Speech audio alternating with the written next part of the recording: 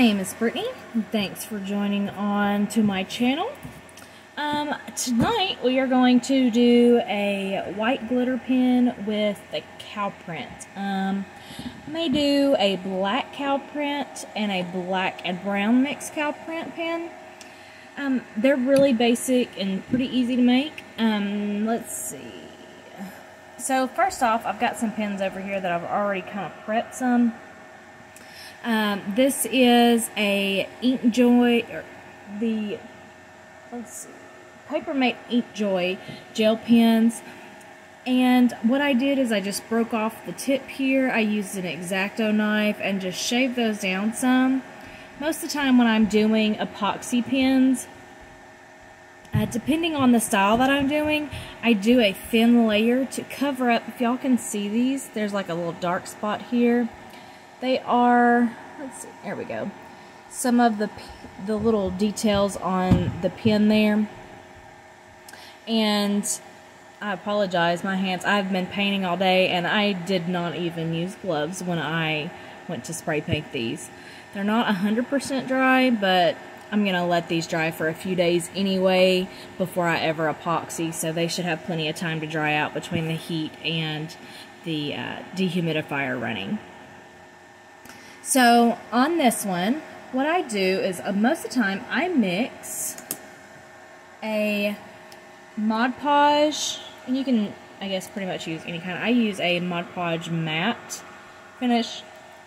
I mix that. I have these medicine cups that I use, and I put a little bit of tacky glue. Sometimes the Mod Podge to me is just a little bit too runny, and so I put a tacky glue in there and just mix that up really well. And I do this mainly when I do glitters. And I add a drop of acrylic paint. Tonight I just added a drop of Apple Barrel white acrylic paint. I've used, pink eraser on, depending on what I'm doing. I just add one drop, mix it in, and instead of spray painting, I don't use pink spray paint a lot, so why buy a whole can when I can just kind of make my own? And this has worked pretty well with what I use. So what I do is I just mix that really well, get me a clean brush, this is one I just used, and I just add that on. And so it does help cover up any imperfections, because this pen was not completely covered. But when I glitter pens, it also takes away from those little dots on here from these, which is what I want. So anytime that you are doing a project, make sure you have all of your items that you are going to use on hand. Go ahead and prep your area. Clean surfaces, paints, glues, paintbrushes, paper towels, water, anything that you are going to need. And see, like right there, can y'all see that lip a little bit? I didn't get that trimmed off really well, but that glitter is going to help kind of camouflage that in. And I just use a very light hand, because this method, depending on the color, you may have to add 2 layers of glitter, but for this project, because I'm using a white glitter, I'm not too worried about it because I'm going to be adding inks to it, so it will hide. So make sure you get all of it covered really well, because you don't want any bald spots of it not sticking.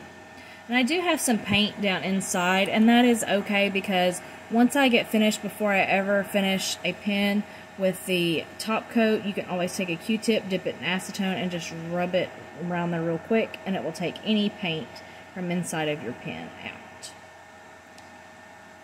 So this is covered really well with our mixture, which is hard to see because we are using a white base. I use a cardstock piece just to kind of help catch any of my glitter here. And I'm actually going to be using, let's see, Hacked Glitter. This is a fine cut. The color is Ice. It is from the Glitter Guy, which is where I am using the silicone pad here. The pink pad, which is underneath. And then we're just going to sprinkle like crazy. Most of the time I'd mix my own colors. I actually use just a clear glitter, or I'm sorry, not clear, but white glitter from Walmart. And when I use that, I have mica powders that I add. I also, depending on what I'm doing, I just use colors from the Walmart section. They're fairly cheap, and they're really the only glitter that I have close to me without having to be shipped. So I do like that idea. I mix them. I actually have a whole little section here in my craft room of glitters that are sitting in medicine cups, because I just use them and mix them, and if I have any left over, I leave them to the side so I can use them if I ever need them again for future projects. Alright, so I'm going to let this dry for a few minutes. I do have a little heater. You may hear that in the background, and I do apologize. Try to clean off some of this glitter. And I made that other one beforehand. Kind of got a little outside of the container top there. Just tap that down.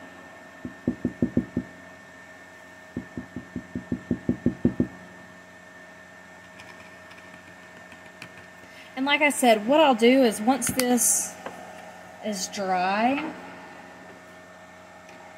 or once I finish with the style that I want, I will let this dry for a few days, just to make sure that that base coat is dry and make sure that we don't have any other imperfections. I'm actually going to go ahead and prep this pen. I was going to do a wood grain on this, but when I spray painted a while ago, I was unprepared when I did it, so that was my fault, and this pen did not turn out good when I spray painted. Because I only have 2 hands and I had 3 pens with me. But it was also really cold outside because we were expecting snow here in Kentucky. So let's just cover this really well here. And like I said, this will help take away some of those imperfections and from those details on the base pen. And so, like I said earlier, I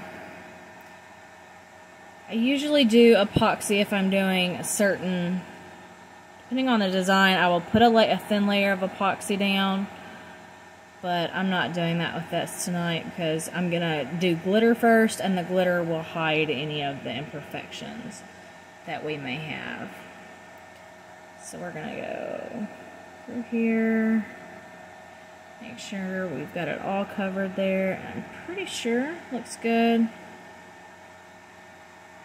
because that white will help cover any imperfections that we may have. Alright, let me put this in my water here. Alright, let's glitter this one. That way it can be drying while I work.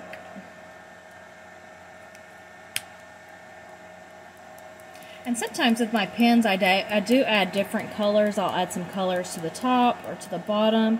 With glitters, I do a base color with the mixture of the acrylic paint and the Mod Podge. And I just brush that on with a paintbrush. See, this is covering it all really nicely. And sometimes you may have to do, again, with light colors, you may have to do a second coat. But because I did that first coat of the spray paint, I don't believe I'll have to, even though it did go on not so well for me. Alright. Also, you may be thinking, what would you use for your pens since I'm sitting here putting them to the side? I actually have, because like I said, I don't have a lot of hobby shops around or crafting shops around. My closest one is an hour away. So it's hard for me to justify going to those crafting stores when I don't do this full time. And when I really don't go to those locations.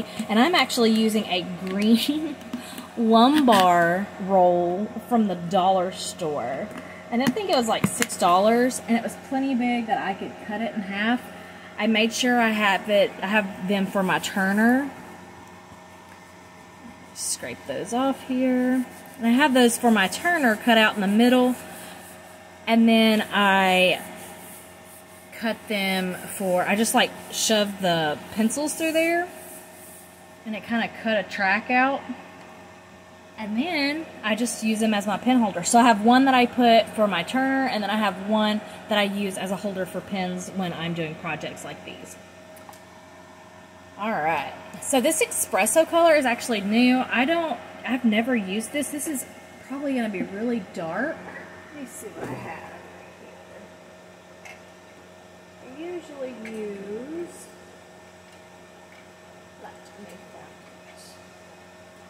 that. I have a little jar here. It's not the best way, but so I use a lot of ginger. Then I also use this mineral pearl. It's really pretty. That was what was on that other pen. But you do have to be careful. Sealing these is tricky because they will bleed. That ink will bleed when you go to seal it with Rust-Oleum. So I don't know if I just didn't wait long enough or what the deal was, but it did not go as planned, and I had to redo an entire tumbler. I was ready to cry.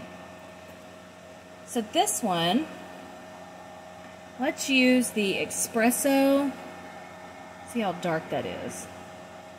Oh, that's really dark. So it's almost kind of black. So I think what we're going to do is we're going to do this.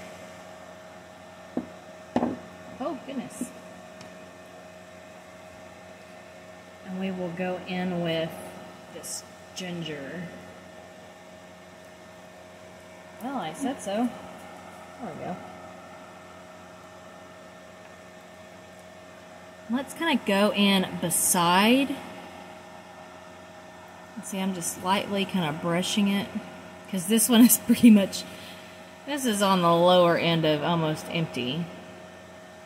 And so, see, it actually just spread through that and it kind of pulled it so you can see. So, I have like a blanket upstairs that's a brown and black cow print, and that's kind of what it does. It has the darker sitting with the brown. So, it has blacks in with it. So, let's just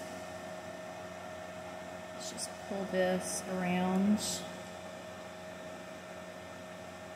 So that's different. I've never used the espresso, so that's a first time trying that out. But you can see, hopefully you can see the difference. It is a little bit darker, and it is lighter, and you can slightly see the brown tint to it, but it is really dark. So I may not use that as cow print in the future, but for this one, we're just going to continue on. And I'll see if I can do some little splatters any kind of way. Maybe not. And so see where it kind of ran down that little tip right there? I can use that as making small little spots. And these are just fun. You can just, they're all different. I mean, cow spots are all unique. You can just take them around however. Make them one of a kind. See, there we go. That one's pretty cool. I don't really know what I'm going to put on this one. But as you see, it still pulls that glitter shimmer through that. Very pretty. This is the first time I've actually used this ice color from the glitter guy. I believe it's a put that on there. It's one you can use as what they call a cheat glitter, and you can just sprinkle it over a color. So I'm actually going to show you this. Hopefully, this is a tumbler I have drying that maybe you can see. I actually added it to the yellow. I just used Mod Podge.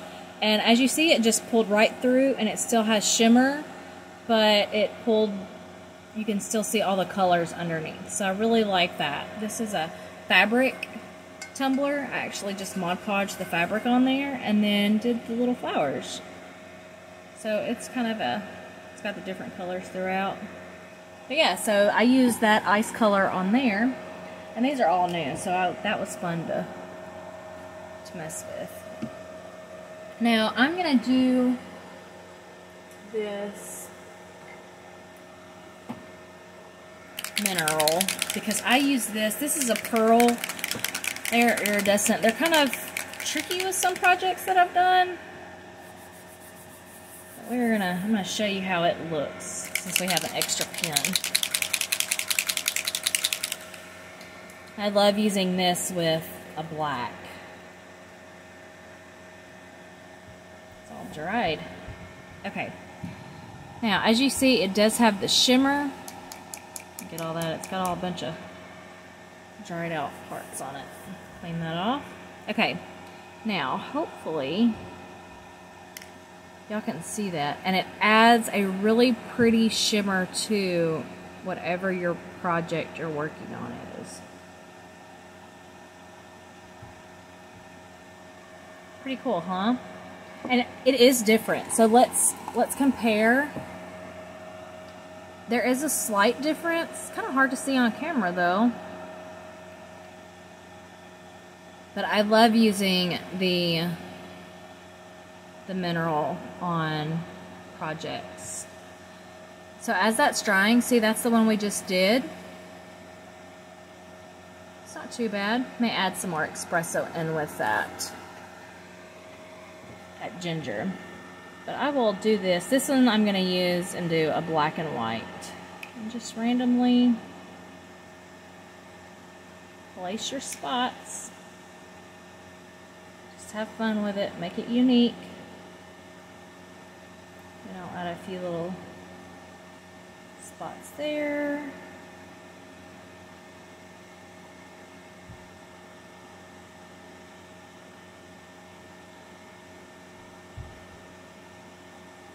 And go for there we go. Oh, I didn't want that big spot, but that's okay. So as you see, we just randomly kind of placed it throughout. Let's do kind of like a big spot there. There we go.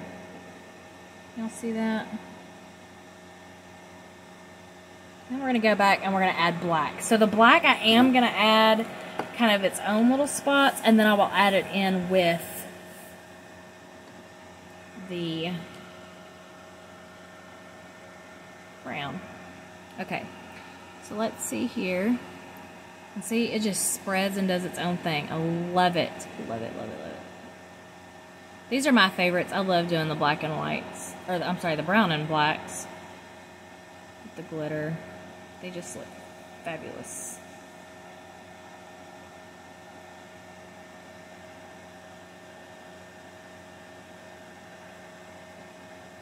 Let's see about adding a bigger spot right there. Oh, and then it just spreads. Just has fun. Add some little single spots by itself. Trying to think of how my blanket kind of looks up there. Because it's got black throughout it.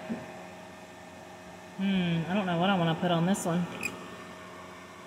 Alright, so like I said, I'm going to let these dry for a couple days just because I do have other projects going on. Let's go back and look at these. So this one was the first one. This is the black and white cow print.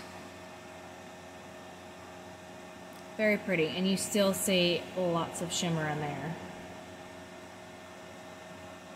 Beautiful, beautiful.